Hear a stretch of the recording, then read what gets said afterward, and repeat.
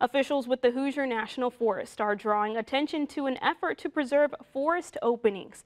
As Rebecca Thiel reports, these are pockets in the forest where older trees have been cut down to make way for younger trees, shrubs, and grasses. Out here you can look around and see the diversity that we have in this opening, and you can look across the other side of this fence row that there is no active management, and you can tell the difference between the two of more species versus when we're actually out here helping it, kind of promoting that along.